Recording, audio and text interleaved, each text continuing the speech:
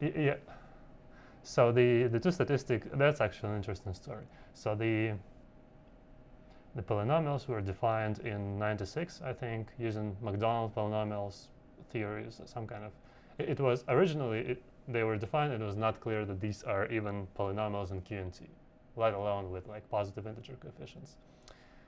And so people had been trying to guess the statistic. Like, it was clear that one statistic is going to be area, so they were trying to guess the other ones. And at some point, Jim Haglund came up with a statistic called bounds, which is different from what I explained, and it worked experimentally. So, and then there was some kind of email correspondence between Haglund and Garcia, and so, anyways, Haglund told Garcia, and Garcia told Hyman, and Hyman was competitive, so he decided to come up with his own statistic before he learns about the bounds one. So he came up with the diagonal, with DINF, the diagonal inversion one.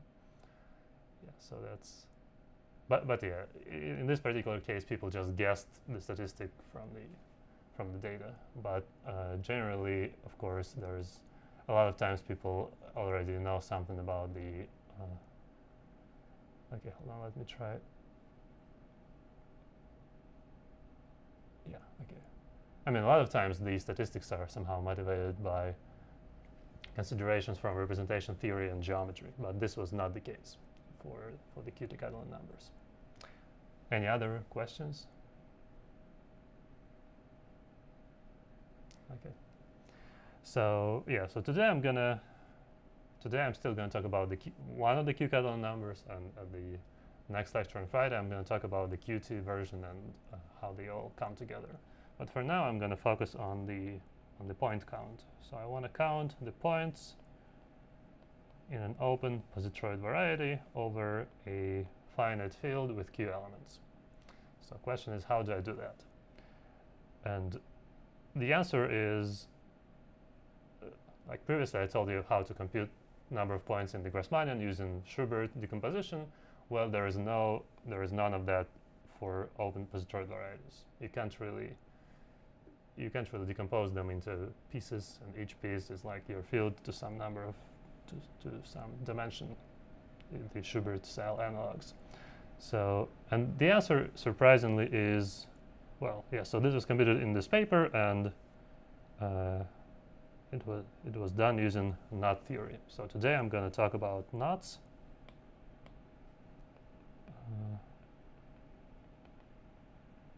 Just kind of to briefly, the whole construction is completely elementary, so I can explain. So what is a knot? A knot is what you should think of as a piece of rope, which is, so you tie it in the three-dimensional space, and then you join the endpoints. So a knot is an embedding of the circle into the three-dimensional space. You can say smooth embedding or something like this, and then you can ask, well, when are two knots considered the same? The answer is that if you can take a piece of rope and then you can continuously deform it without, passing the rope through itself, right? Just like as you would with real life. So this is all real life knots. So two knots are isotopic if they can be related by let's just say by a continuous deformation without self-crossings, without introducing any self-crossings. Yeah, there's the exact word is that they are homotopic. There's a homotopy between them such that at every point of time you have an embedding. I don't know if that's clear or not, but let me draw an example of a knot maybe.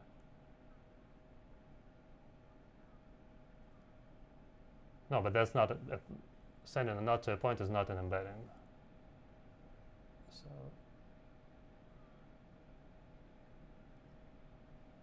yeah, you have to, like, if you want to transform the knot continuously so that at every point you have an injective map that's like a homomorphism onto its image or something like this. So maybe I had been practicing drawing these knots. So here is an example that's called the trefoil. The trefoil knot. There's also, you can draw something like this. That's a knot. Or you can also, so instead of considering knots, you can also consider links. So a link is just several pieces of rope tangled together in some way. A link is it's an embedding of a disjoint union of several circles into R3. So for example,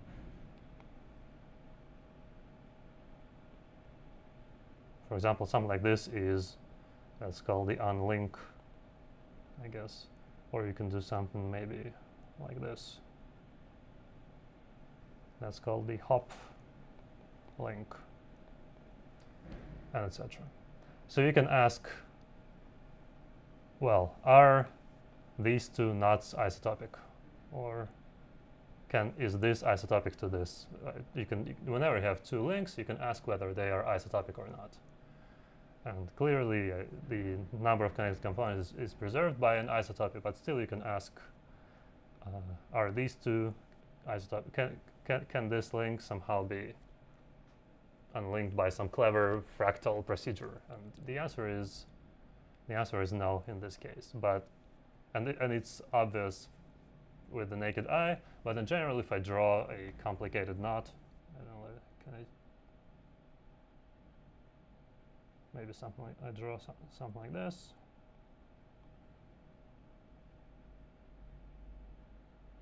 I don't know. Well, okay. Well, you can ask, is this isotopic to the unknot or not? If I draw a more complicated knot, it becomes increasingly hard to do. And how do you even, let's say it's not, how do you prove that it's not? Like, do you go through all possible deformations? And especially if you have a computer, you may want to find a way to use a computer for that. So that's why people introduced knot invariants. And we are going to consider a particularly, well, that's basically my favorite knot invariant because it's very simple and at the same time very powerful. Oops, I should.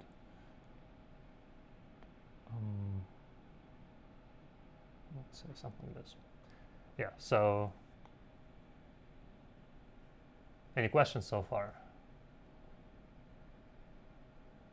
Okay. So that's that's called the Humphrey polynomial. So definition, the Humphrey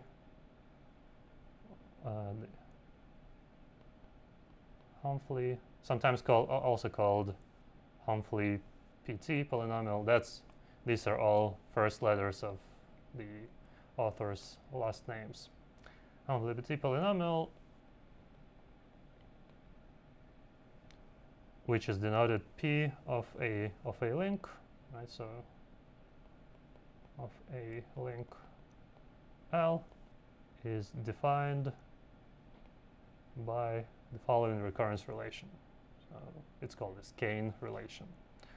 So first of all, P of the unknot is normalized to 1. Right, that's my drawing of an unknot.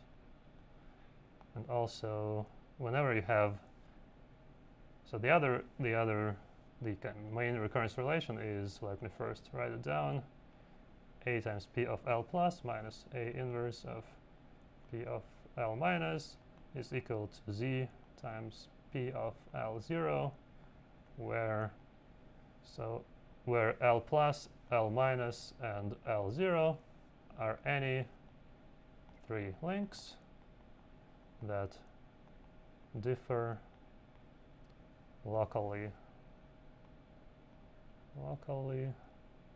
like this. So first of all, the first thing you do is you just pick an arbitrary orientation of every component of your link, and then you look for a neighborhood of a single crossing. Like on the planar diagram, you look for a crossing that looks like this, and that's your L plus.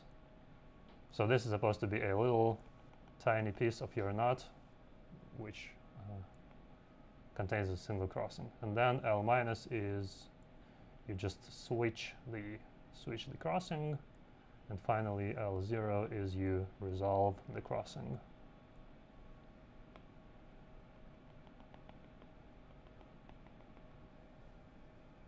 So whenever you see a crossing in your knot in the planar diagram, you get to apply a recurrence relation like this. And so far, it may not be clear whether this actually defines a... Well, first of all, two things that are not clear is that if I give you a knot, you can actually algorithmically compute the Humphrey polynomial. And the second question is that's unclear, but it's true, is that so P of L is a link invariant. So in other words, if L is isotopic to L prime, then P of L is equal to P of L prime. Oh, sorry, yeah, so P, A and Z are just two variables. So P of L is a Laurent polynomial, well, it's a Laurent polynomial in A and Z.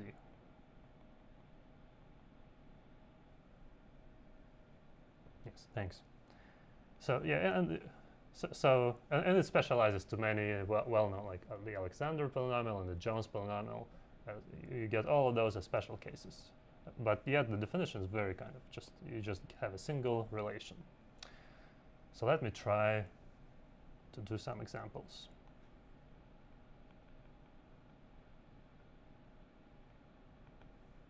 Let's say, well, first of all, I know that the Humphrey polynomial of the unknot is equal to 1. So what is the next thing I can compute?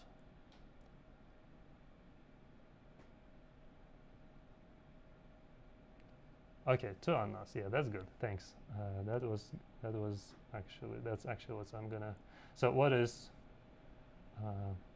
How do I compute P of two unknowns?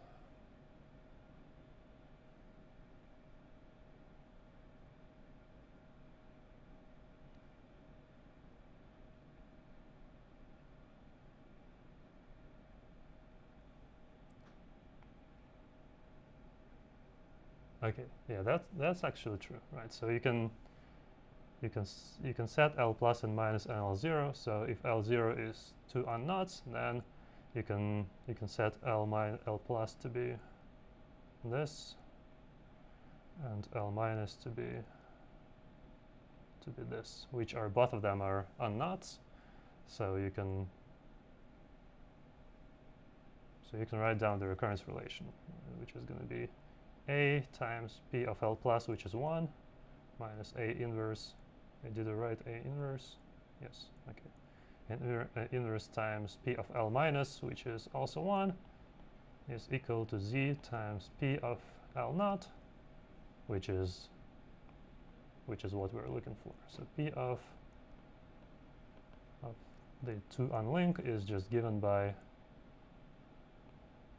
A minus A inverse over Z. Yeah. And then I guess the next thing I want to compute is the Hopf link. So let's say L is this. What is P of L? p of the hop link.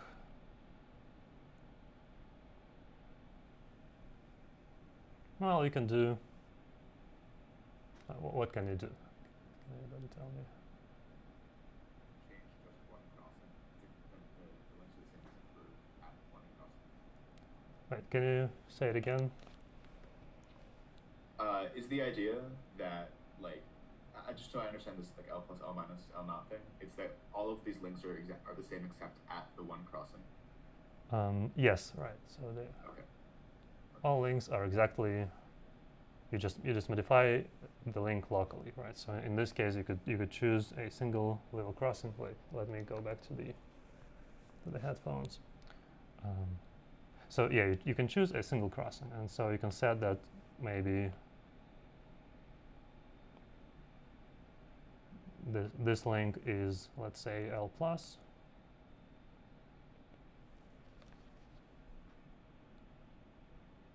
I wonder what's going on. Okay, and then L minus is going to be, so question is what's going to be L minus and L0.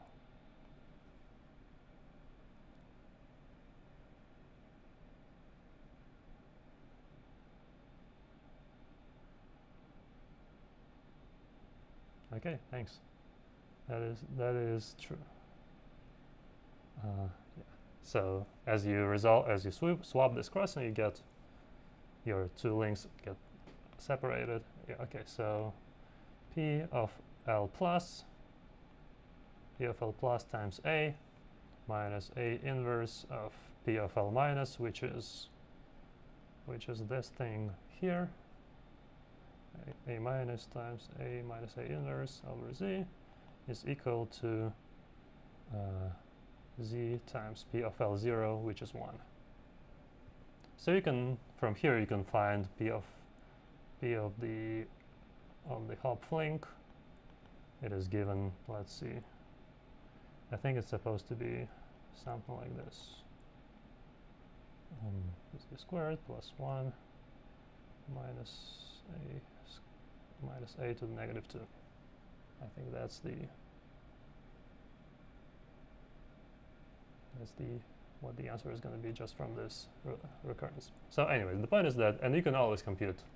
Whenever you have a complicated knot, you can keep chipping away these little crossings and solve the recurrence for every knot, and computers are very good at this. So, and that's actually what I use. Whenever I have two knots, I want to know if they're the same, I use the Humphrey polynomial, and usually whenever the two knots are the same, in practice you almost always get that the polynomial is the same.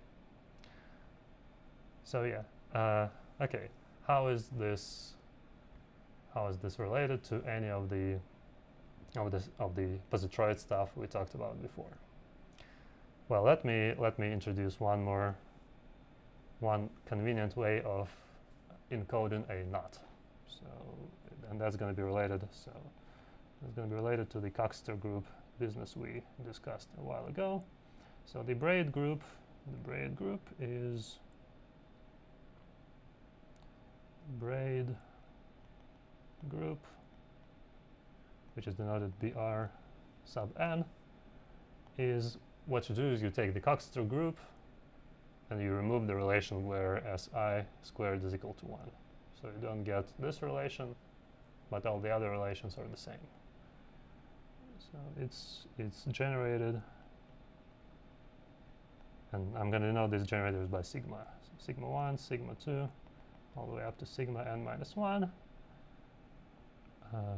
And the relations are the braid relation, sigma I plus 1, sigma I is equal to sigma I plus 1, sigma I plus 1. And also, if the two indices are far away, then sigma I, sigma j is equal to sigma j, sigma I.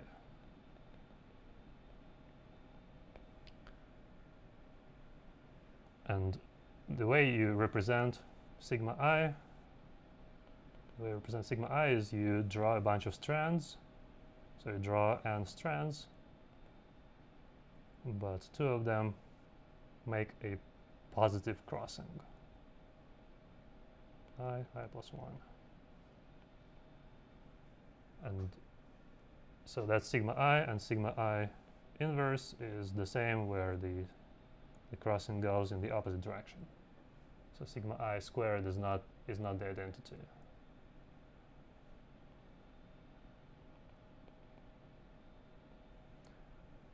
So and so if you multiply a few of them together, you get what is called a braid. So maybe I should give you an example. Let's say sigma 1, sigma 2 squared, sigma 1 inverse, maybe something like this. So you draw sigma 1, and then you draw sigma 2 squared. Nope. And then you draw sigma 1 inverse.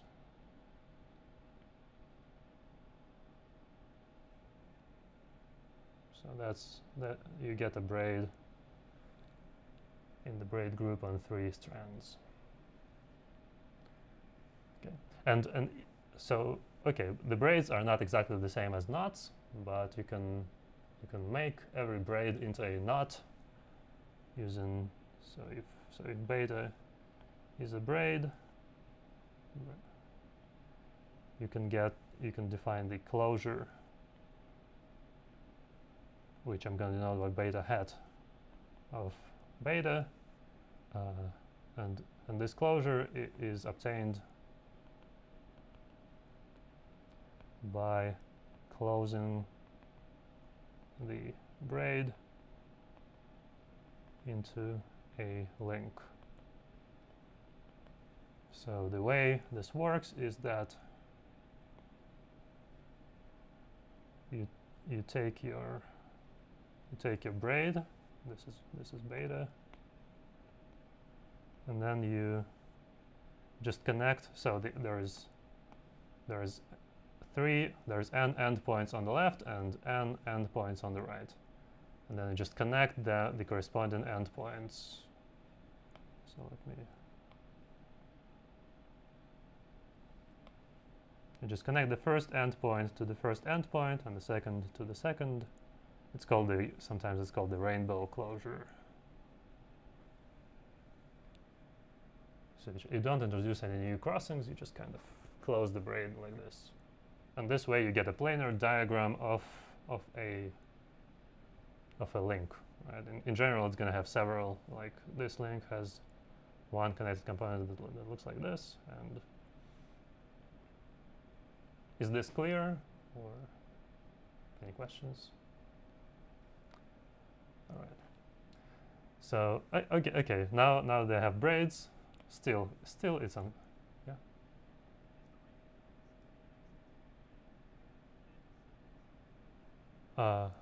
No. Yeah, this is just a coincidence, right? In general, if you take a different braid,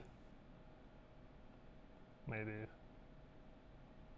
if you take a braid like this, and then you take the closure, so that's sigma 2, sigma 1. You take the closure,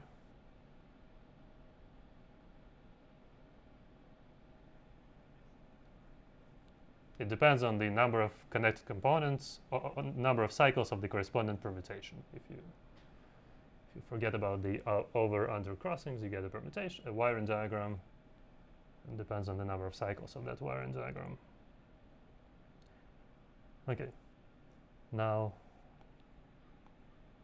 how do I go back to positroids? So, the question is how to go from, given a, let's say, bounded affine permutation, how do you associate a link to this bounded affine permutation? And there is one way that's actually beautiful to choosing a Playvig graph. You can do this using the Playvig graph, but I'm going to describe another way, and conjecturally they're the same, but for one of them can be used to compute the number of points, and the other one we don't know how to use. So let me describe the one that's slightly more complicated, but works better for the applications. And that's actually, so this definition is useful throughout combinatorics. If you haven't seen this before, that's the definition of the Brewer order. which is a partial order on Sn, or on any Coxeter group for that matter, as defined as follows. So if you have V and W, just two permutations, then you write that you say that V is less than or equal to W if let's say if a reduced word for V appears as a subword, not necessarily consecutive, of a reduced word for W. For W. So maybe, let's say W is S1, S2, S1, S3, S2, something like this. Then you choose an arbitrary, maybe you choose S2 and S3, and then V, if V is equal to S2, S3, then V is less than or equal to W in the Breuer order. And there is a whole bunch of lemmas going into this definition. For example, this definition appears like it depends on the choice of a reduced word for W. But actually, a fact is that this definition doesn't depend on the choice of a reduced word for W. So you can maybe, if you replace S1, S2, S1 with S2, S1, S2, then you're still going to be able to find S2, S3 as a subword of that other reduced word. Is that clear? Okay, so that's the Breuer order. And then what I'm going to do is I'm going to every bounded affine permutation, I'm going to associate a pair of permutations. So and one of them is going to be. Okay, so let me. I'm going to give you a number of definitions, but I'm almost done with the construction. So a permutation is called K Grassmannian if it satisfies W of 1 less than W of 2, etc., less than W of K, and W of K plus 1 is less than, etc., less than W of N. So it's a permutation that has at most one descent. And such permutations are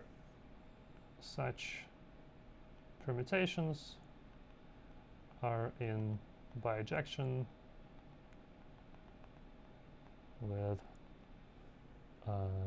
Young diagrams inside a K times N minus K rectangle. So there's N choose K such permutations, which are determined by basically the set of values from 1 up to K. And the easy way to draw them is you draw a K by N minus K rectangle, and then you draw some Young diagram. Maybe it looks something like this. And then you label the top left boundary by integers from 1 up to N. And then you label the bottom boundary.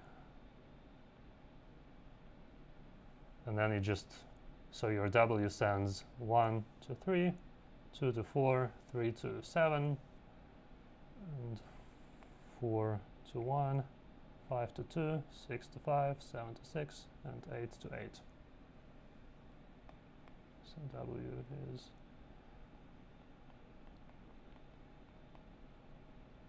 yeah, 1 goes to 3, 3, 4, 7, 1, 2, 5, 6, 8.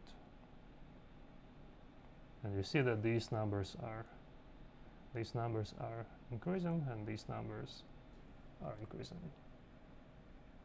Right. So that's the, and any Grassmannian permutation can be obtained from a unique Young diagram like this. And in particular, you can use the Young diagram to find a reduced word for W.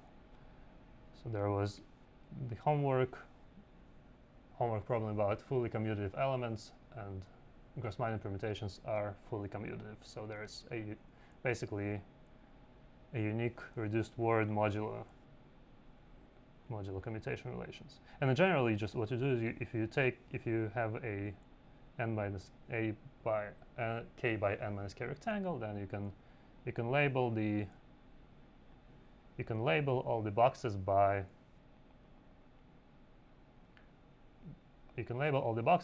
SIs where the indices are constant along the diagonals. So sk plus 1, and etc. up to Sn minus 1. So for this example, you can write S3, S3, S2, S2, S1, S4, S5, S6, and then you just multiply them in this order. So W is S3, S2, S4, S1, S3, S5, S2, S6. You kind of multiply them in any order, and what you get is a strand diagram. It's a wiring diagram that looks like this, basically. Any questions on this?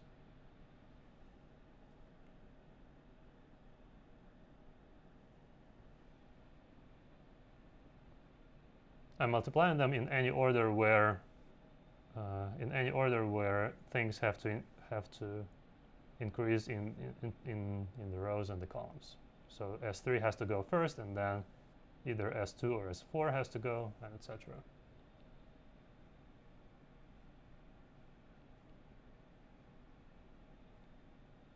And that's going to give you. Anyway, I see no questions, but let me know if there is if something is unclear. So. Yes, and finally, the last piece of information before I define before I describe the construction is that let me introduce a particular bounded affine permutation, which is going to be denoted tau k sub n. It's going to send tau kn of I is going to be either I plus n or I. So it's I plus n if I is between 1 and k, and I if I is between k plus 1 and n. So the 1, 2, 3, 4, 5, 6, 7, 8.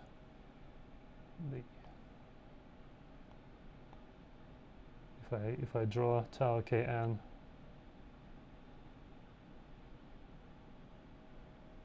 then what it's going to do is going to send the first k elements.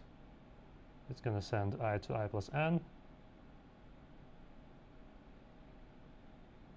So it sends 1 to 1 plus n, and 2 to n plus 2 to 2 plus n, etc.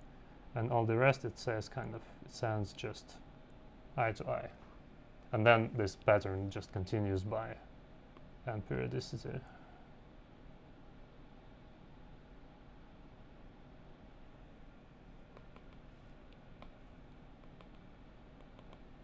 So yeah, it's a little bit, this construction is a little complicated, but it works. So here's the construction, which I'm gonna explain using a picture. So the construction is that, the proposition is that any bounded affine permutation can be uniquely factored as f, right? I'm multiplying bijections from z to z. And what I do is I multiply f is equal to v times tau k comma n times w inverse for a pair v comma w for a pair of permutations in a sense such that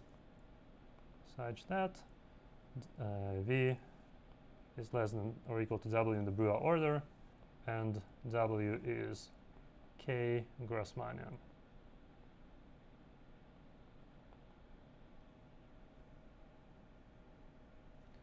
So, and yeah, that sounds like a lot of conditions, but it's actually pretty simple. So what's going on in this picture?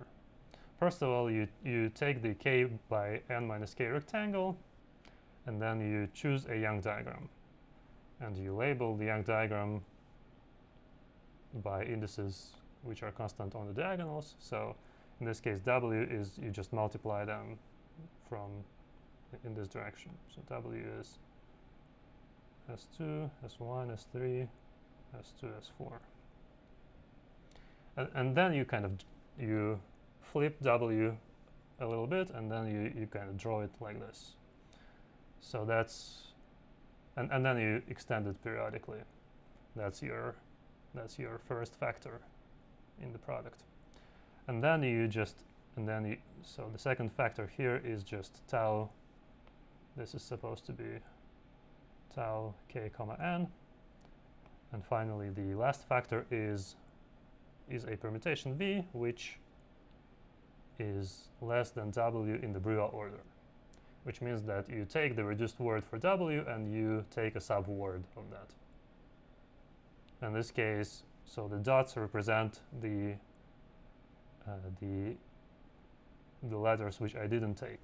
So v is equal to s1, and that's where you see the s1 is here. Right, so s1 is a subword of this reduced word, right? And so it actually corresponds to some subset of the squares of the Young diagram. And the point is that any bounded affine permutation can be represented uniquely in this way. And so how do you prove that it's unique, this representation? And well, the easiest thing to do is you can recover w. You can recover w by, so if you draw a vertical line,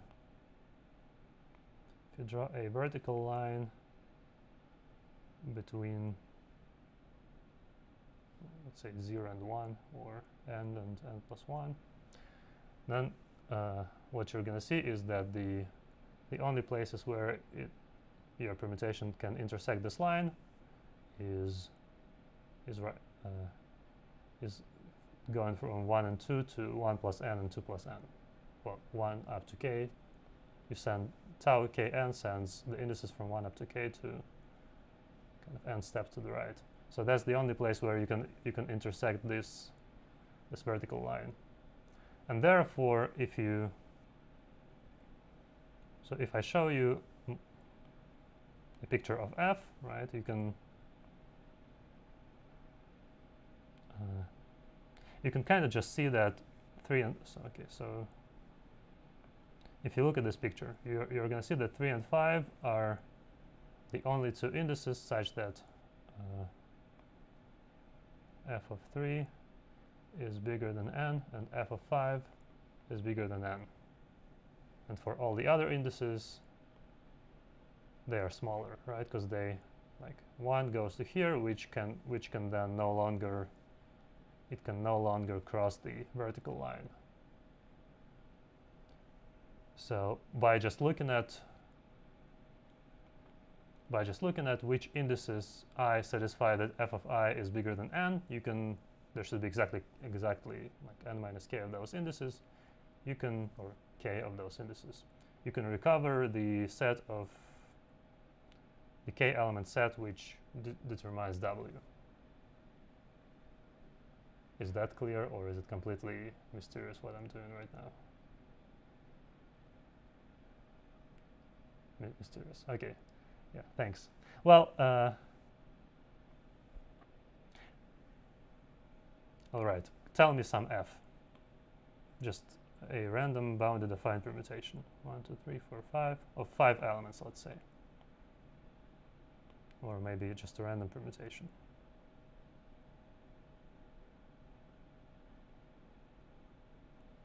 Two, 1, 4, 3, 5. 2, 1, 4, 3, 5. Oops. Wait, you have to tell me whether 5 goes n steps to the next 5. Okay. All right. So I draw a vertical line between 5 and 1, and then I look at which indices. I look at which indices are for which indices on top does the f line cross the horizontal line, and I get 2, 4, 5. And that means that in my picture, the 2, 4, and 5 should land on a kind of on a line on a segment that's sloped like this. So, anyways, the point is that I should have W of 1, 2, 3, 4, 5. And the first k indices have to increase, and the next 3 indices have to increase. So I know that for the 3 indices, I'm going to have to send 3, 4, 5 to 2, 4, 5. That's the same 2, 4, 5 that I see here. And for the other 2, I get the remaining 1. So 1 and 3. That's the W, I guess. So the point is that you extract the or n minus k element set just from your bounded affine permutation, and that defines W, because W is k cross minor. It's determined fully by a k element set. And of course, I'm missing some. Yeah, there's some mismatch of conventions going on. But yeah, okay, never mind. And then you can just recover V from this procedure, because by just reducing things modulo n. Modulo n, this guy is the identity, and so V is basically obtained by taking f modulo n and then multiplying it by W. So, anyways, this is not really that important. What is important is that such a factorization exists and is unique. So instead of talking about bounded affine permutations, I can equivalently talk about pairs of permutations such that one is k cross minor, W is k cross minor, and V is less than W in the Brouillard order. Which, yeah, so this construction, you have to play with it for a while to get comfortable with this. And from now on, I'm just gonna talk about V and W. Oh, let me do one more example. So one more example is that f is equal to fk comma n.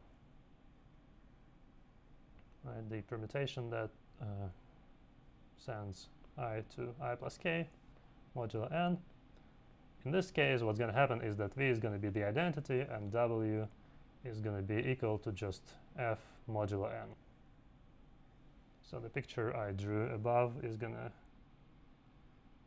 look something like this. So that's the W is going to be k cross minor, and it's going to be the full rectangle. So my strands are 1, 2, 3, 4, 5. My strands are going to go like this.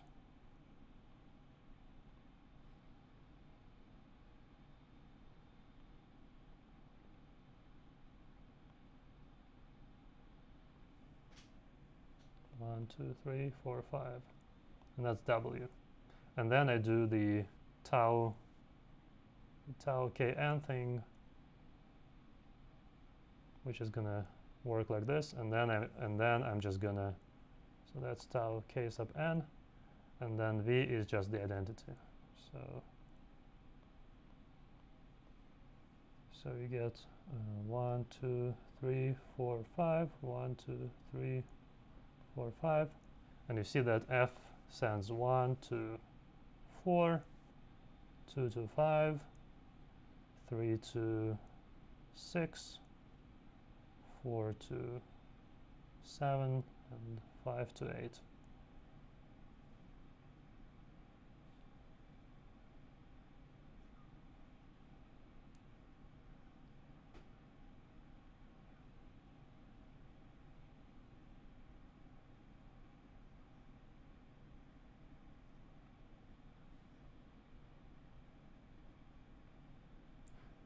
Right. So if something maps to itself, then it's gonna be encoded somehow in V and W. So either V is going to contain the whole row of W, or V is going to contain nothing out of that row. Yeah, there's some. The fixed points of your permutation are naturally encoded into V and W in a particular way, right? So modulo n, this is just V times W inverse, but then there are the possible number of such pairs is whenever you have a fixed point, you get two options for V and W, which give you the same V times W inverse. Okay, and finally, I guess I don't have much time, so I'm gonna continue next time. But the final, yeah. By the way, so this construction was done in this paper by Knudsen, Lam, and Spire on positroid varieties, and finally the knot or the link associated to f.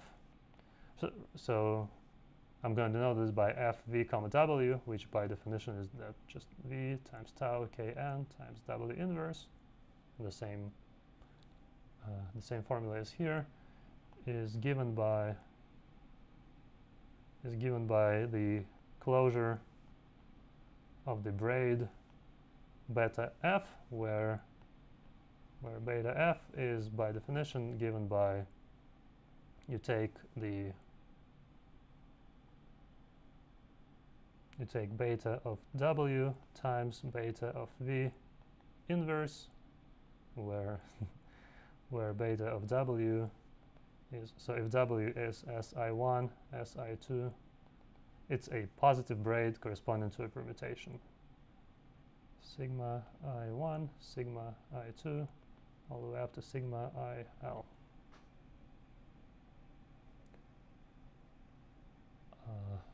Okay, so to recap, well, okay, so a positive braid, remember we have these generators sigma and sigma inverse. So a braid is positive if it's a product of sigma i's in the positive degrees. So you're not allowed to use sigma inverse on the sigma.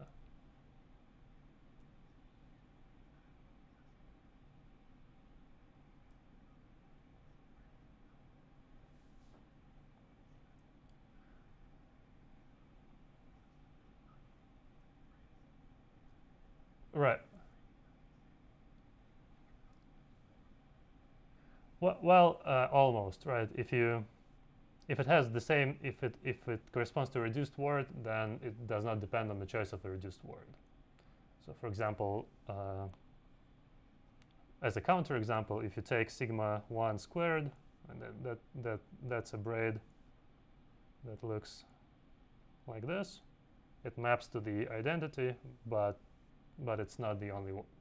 Even though it's a positive braid, it's not the only one. The empty braid also maps to the identity permutation.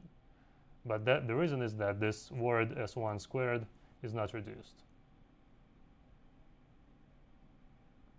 So any two reduced words for a given permutation can be related by these braid moves and commutation moves. And therefore, the two braids are the same. So rate of W is called a positive braid lift of a permutation W. And so this beta of W is going to be a positive, positive braid, and beta of v is going to be a negative braid.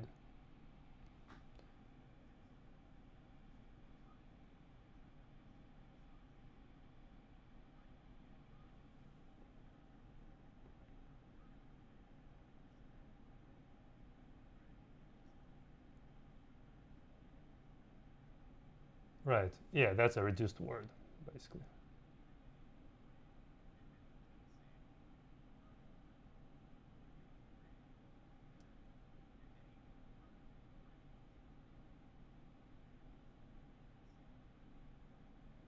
Yes, any reduced word for the same permutation is going to give me the same braid. So for example, yes, if I take S1, S2, S1, that corresponds to a braid that looks like this. If I take S2, S1, S2, that corresponds to a braid that looks like this.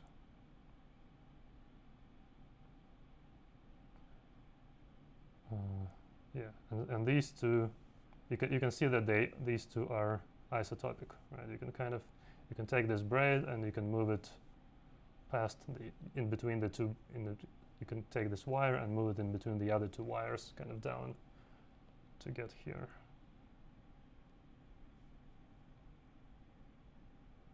All right.